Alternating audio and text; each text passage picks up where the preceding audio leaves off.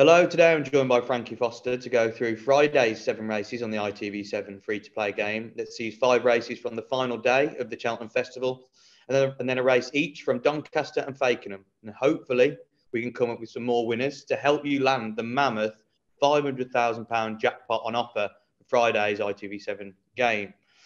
By joining our free-to-play ITV7 League for the final time, you'll be able to compete for a £100 cash prize on the Friday, alongside other superb jackpot prizes, and an extra £500,000 on the final day if you manage to land the winner of the Gold Cup. And hopefully we can help give you that along the way. So Frankie, first race we're going to look at on the final day of the Cheltenham Festival 2022 is the Grade 1 Triumph Hurdle. A race that's seen some great winners over the years, and it looks another cracking renewal, doesn't it, this year? Who do you fancy? It's really tricky. And it's frustrating because I've gone to and fro on the top 3, as many have for so long, between Vauban, Pied Piper, Phil Daw. And I'd finally settled on Vauban and said, right, that's it. I'm not changing my mind anymore. And then we've had all of this rain Wednesday. And it's concerning me because it's going to be a bit tacky Friday morning. The rain Wednesday night, and then as it dries out a bit Thursday, Friday with some sunnier days, it's going to be sticky, tacky ground, and the last day of racing of 4. But I can't change again, so I am going to stick with Vauban. I think he's the classiest horse in the race. He has got that turn of foot. I think, again, I decided that he wouldn't be beaten by Phil Daw. He now probably has a better chance given the ground. But just based off of what we've seen, the race behind Pied Piper, the race in front of Phil Daw, I think he is the best horse in the race. And I'm going to have to put that ground worry aside and stay loyal to Phil Daw, to Vauban, sorry. Yeah, it's one of them, isn't it, that it does look like he's going to come out the top. The winner's going to come out the top 3 in the betting, even though the ground has come for Porticello. And horses like Night Salute, Ilate Thompson, they're lovely horses, but from a class angle, we're following you in here. We're going to go with Vauban as well. What I saw that day at Dublin Race Festival, he made that many mistakes, jumping wise, and the engine he had to just power clear from Phil Daw, who was coming back at him, but still pulling clear, was serious. Obviously bought by Rich Ritchie from France after 4 decent runs on the flat. Given to Mullins, as you said, came out at Christmas time, was half a length behind Pied Piper, but again, didn't jump well that day.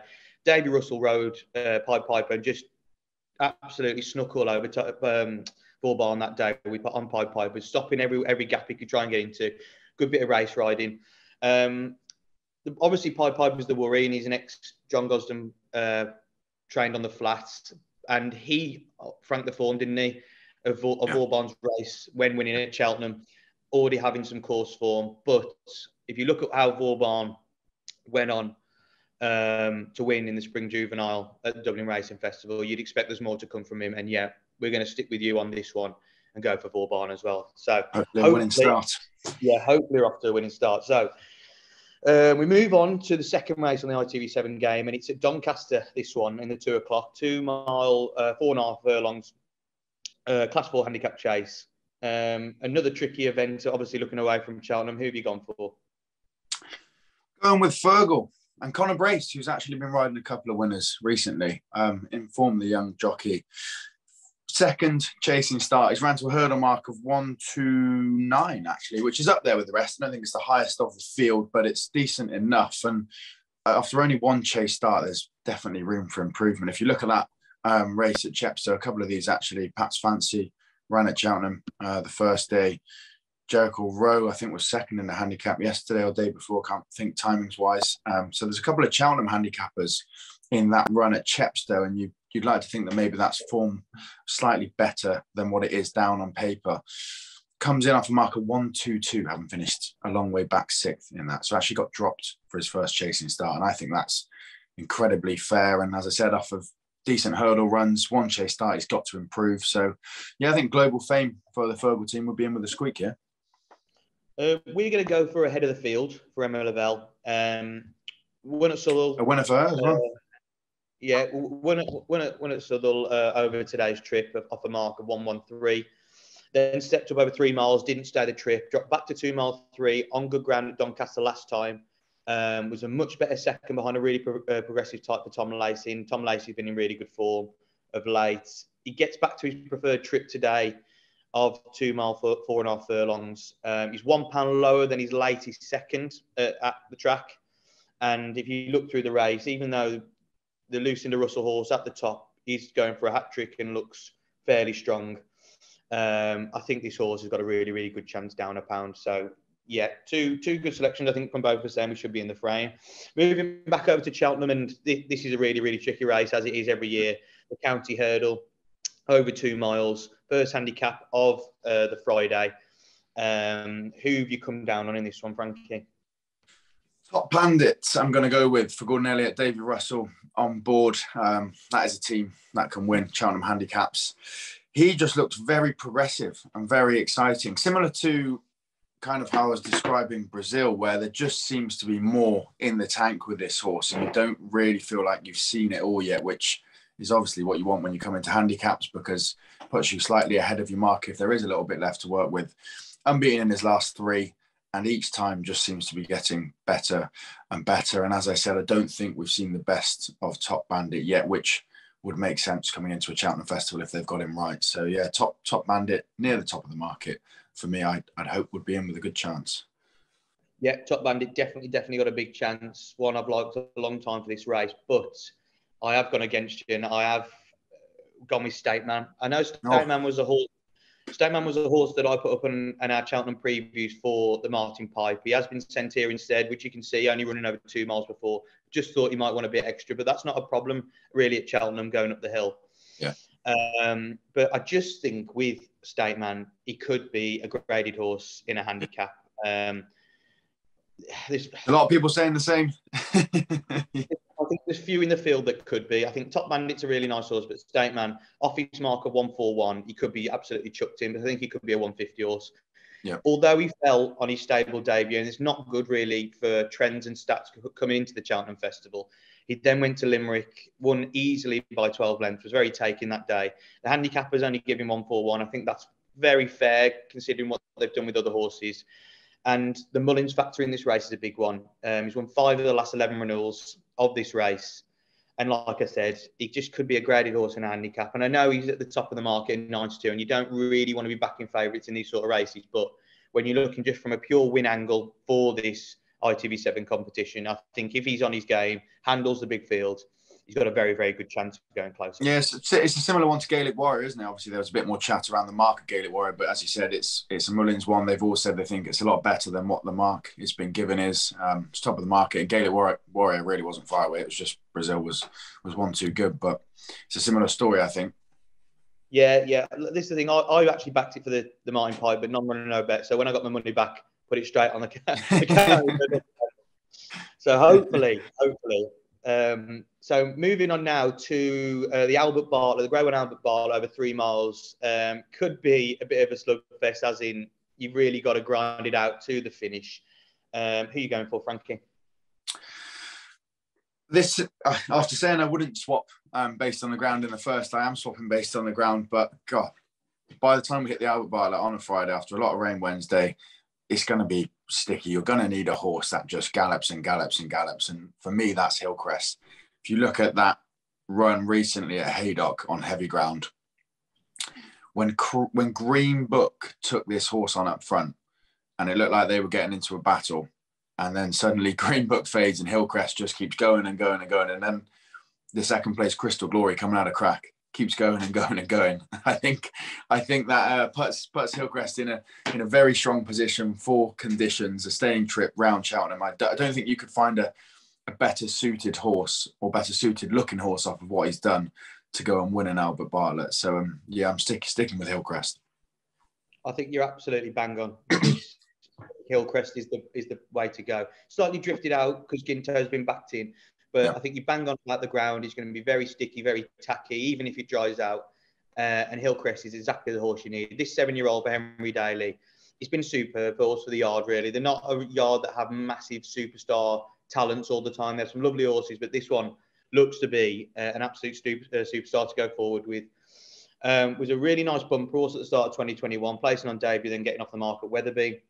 Given a break, sent over hurdles this term, made a smart debut at Aintree over 2.5 mile. beating a next time out winner, then back that up at Wetherby over slightly further, winning by 20 lengths under a penalty. Like you said, he just gallops, he gallops, he gallops. He landed the hat trick, beating I Am Maximus, I know a horse that you like, in a decent listed event at Cheltenham.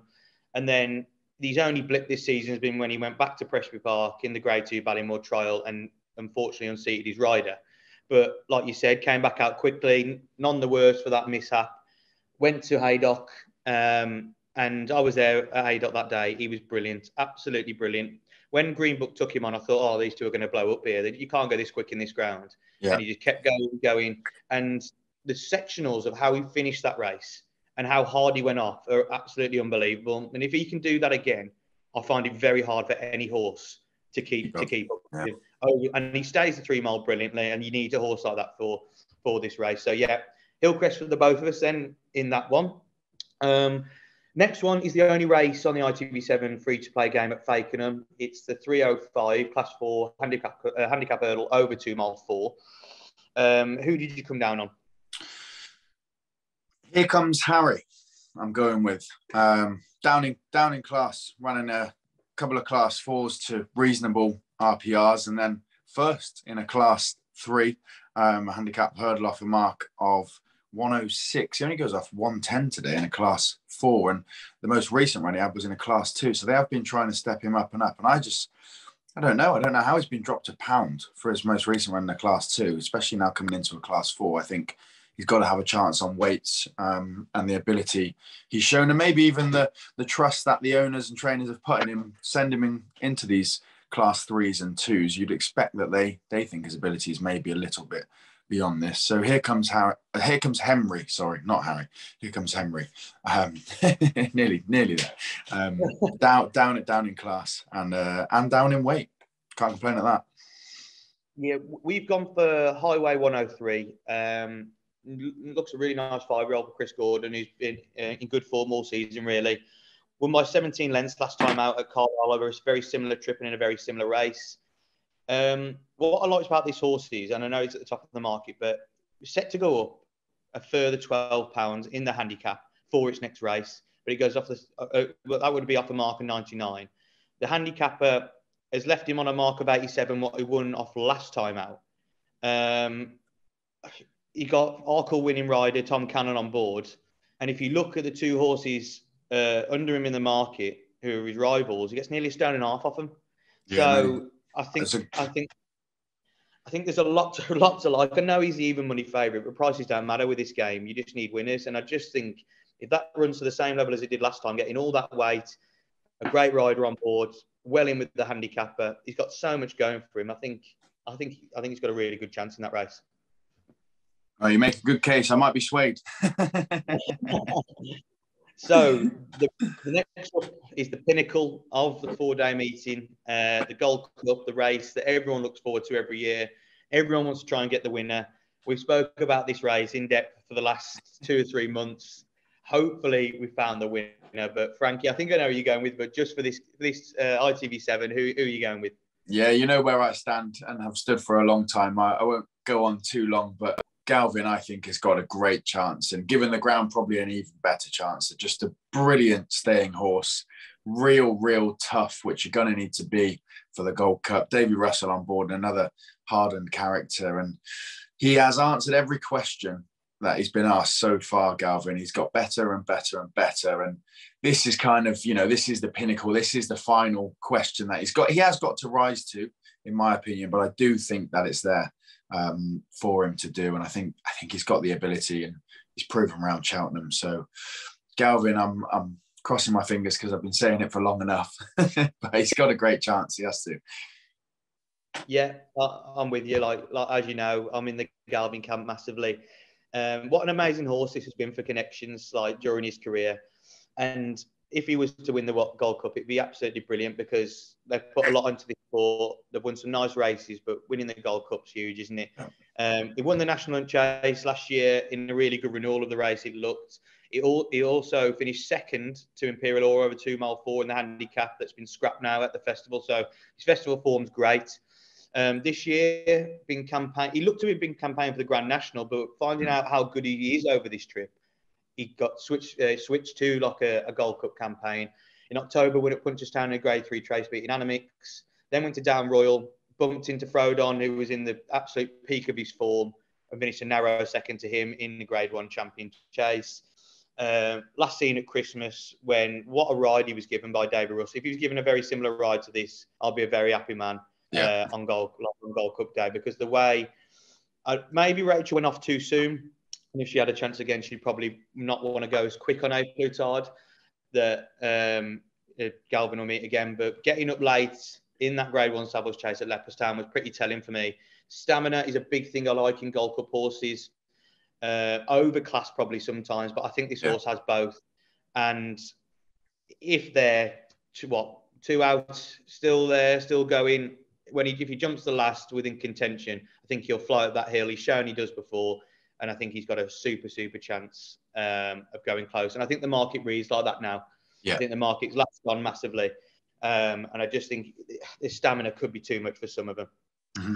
So the final race across these 4 shows that we've covered from Cheltenham is the Hunter's Chase, a race that is an absolute minefield for punters, really. We have a few stabs at the race and still not go close, but we'll try and find the winner in this one. So, Frankie, last selection of the ITV7 game on Friday, who are we going for?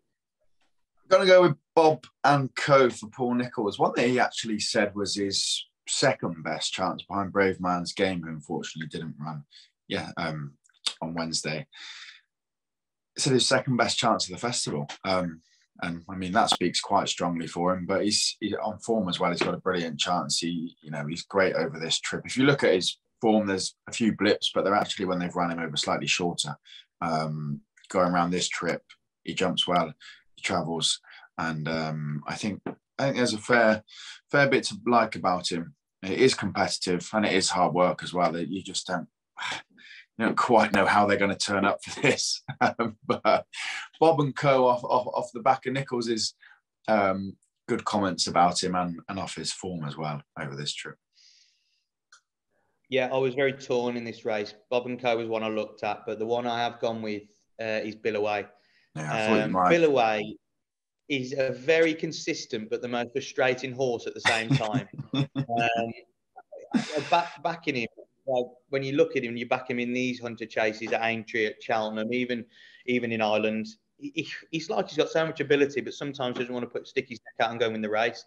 But saying that, he's one of the most classiest horses in this race. And if running 2 form, he's got to go close again. He was second in this race last year, beaten by Shorthead, by Paul Ott Bay, who's not in it this year. Them 2 pulled way clear of the rest that day.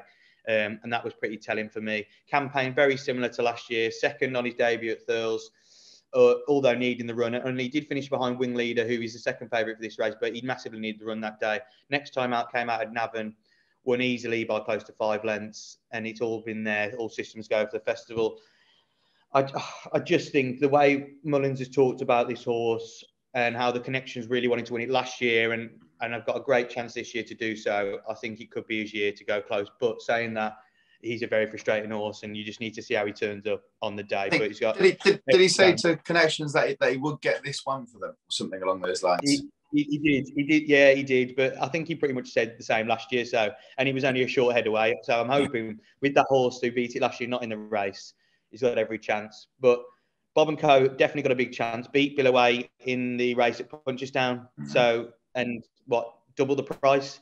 So definitely got to have a chance. I think we've 2 solid stabs at a very tough race, I think, from both of us there. So Frankie, thanks for all your insight throughout the week and selections for today's ITV7 free-to-play game. Please remember to like this video and subscribe to the Enclosure channel. We have plenty of other content already live for the Cheltenham Festival.